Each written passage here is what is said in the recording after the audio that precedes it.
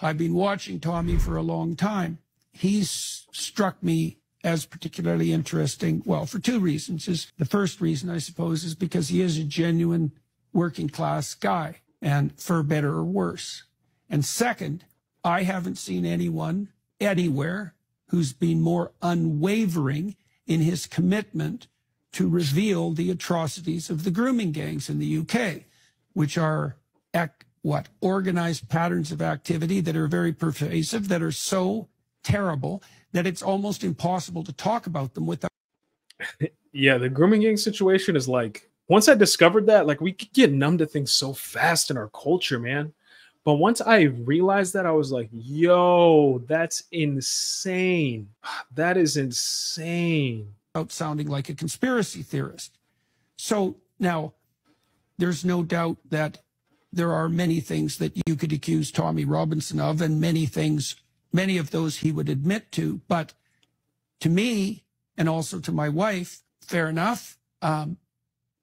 But the fact that he's pointed his finger at something that seriously needs to be attended to and has paid a major price for it is also not ignorable. Yeah. Okay, let's see. This is him talking about the interview. Part 2, Jordan Peterson. Yeah, no problem. Coming up. Just finished Tim Pool, running through the streets, sweating, hot, nervous, but ready to let rip in the most polite, articulate way I can about the current state of Great Britain. I'd be so paranoid. It'd be tough for me to take a video because I'd be scared, like I would be showing, you know, some sort of address or, you know, equipment that's only known for that area that he's in or something. I'd just be so paranoid. The intimidation by the British state and the police and the attempt to break the British spirit of the people coming soon. Love it, love it, love it, love it, love it, love it, love it, love it. League in 2009. I want to get onto the far right label because this is provable as well. The media called it far right. From the start, we had a Sikh leader, Gurmit Singh. Okay, great lad. We done more to educate the British public and the white, predominantly white working class community of what Sikhs have given, what other minorities have given into the UK. And the reason being, I'm from Luton Town, so the majority of my friends aren't white. So the ethos of the English Defence League started with my mindset. We had a Sikh division, a Hindu division, we had a lesbian and gay division. We had a Jewish division. We had divisions from every community. Doesn't sound very far right. Now, let's not allow the media to decide whether an organisation is far right. There's a national extremism unit within the Metropolitan Police Force, and it's their job to define groups like the English Defence League and the BNP. The BNP were categorised as extreme far right. The English Defence League, the entire time I led it, centrist organisation. So because the media say it once and then say it 100 times and then it gets regurgitated by the media and politicians and all alike, it was far right, it was far right. It was never far right. And it was always judged by the national extremism unit of the Metropolitan Police Force, who are professionals and whose job it is to do this and look at groups as to what constitutes. What you're experiencing now is what I've experienced since my activism. And this is their ability to take away my voice or anyone from hearing from me so that they can continually tell people how I think and what I think. That's all this is. This is them controlling the public's opinion based upon me. So they don't want people sitting and hearing my long form discussion. They would rather their controlled, weaponized media is able to give headlines, which we'll get onto over the last 2 weeks, have been absolutely incredibly false. And they've lied about me to the entire world, getting on to the fact that there's been riots in the UK and the media have said that I instigated them and directed them.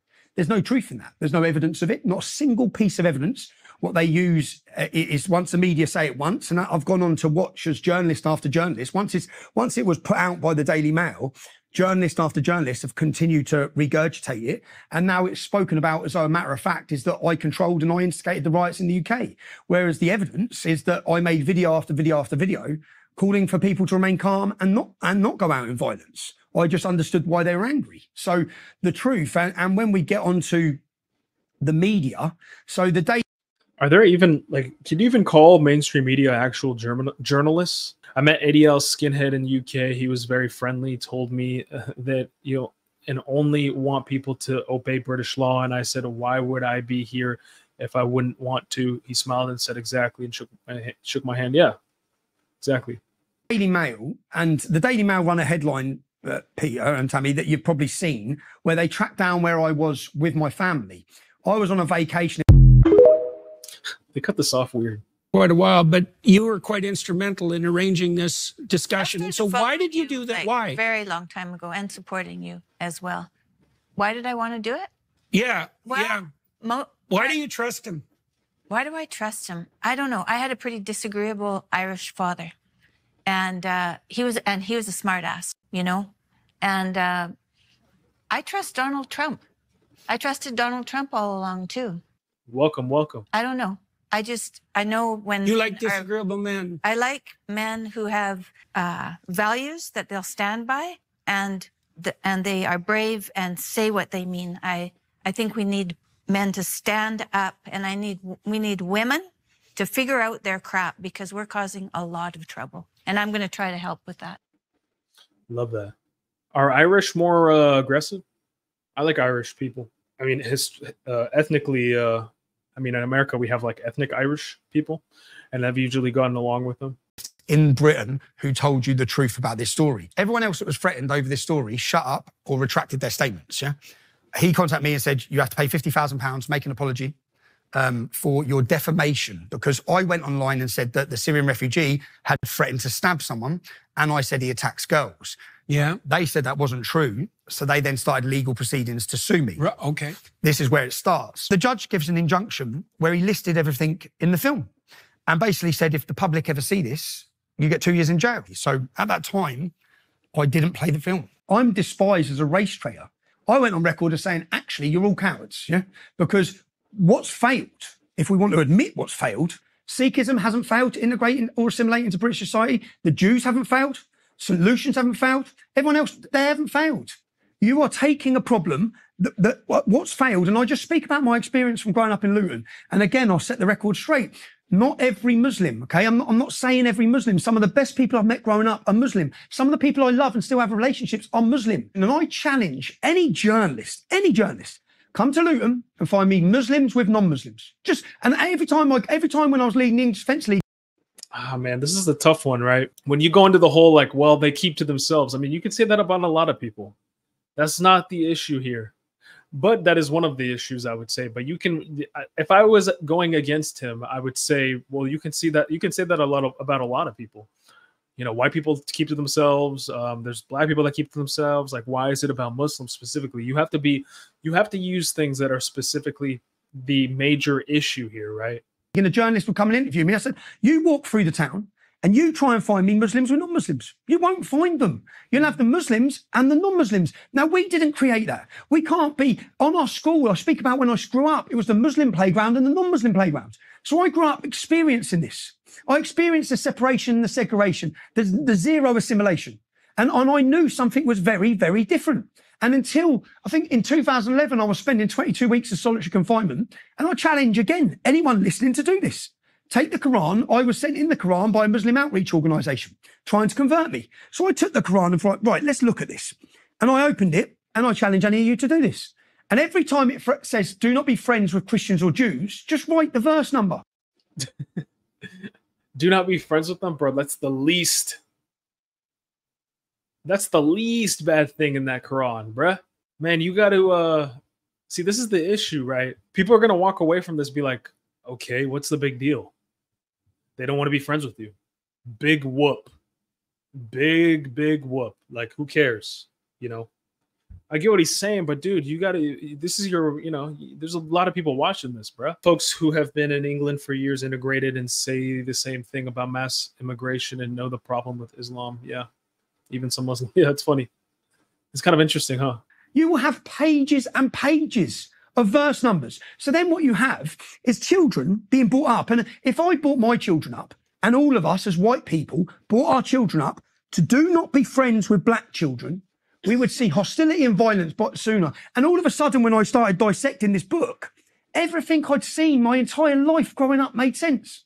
Everything.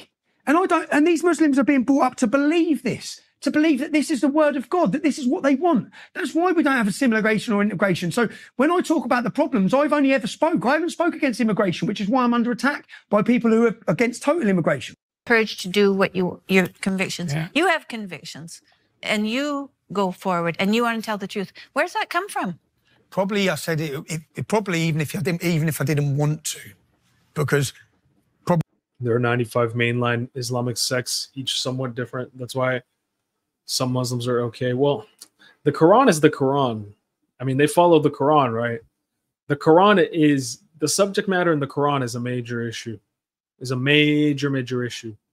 So they either follow it, they think it's the eternal world of Allah, or it's not. Obviously, some people are not going to participate and do everything in that book, but that's where it gets tough, tricky. Especially when you add taqiyya, right? You can kind of hide and say, well, I'm not an extremist. I'm this type of Muslim. I'm this type of Muslim. And then, yeah, it's tricky. if you meet the people I've met and hear the stories I've heard. Yeah, there's a lot of Qurans too. But they say there's only one. I assume they're talking about the Cairo Quran, which is like an attempt at making one universal Quran. But it's all stupid. But okay. See, the other thing that happened to me, you see, when I was young, 23, younger than that, I started this when I was 13. I started looking at the worst things I could find, right? I started that when I was 13. The first thing I did that was seriously academic was a report on prison guards in Auschwitz.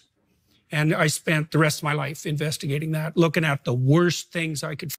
That horrifies you so badly that I think what it does is scare you straight. Oh, I know, which I tried having these conversations with my now ex-wife.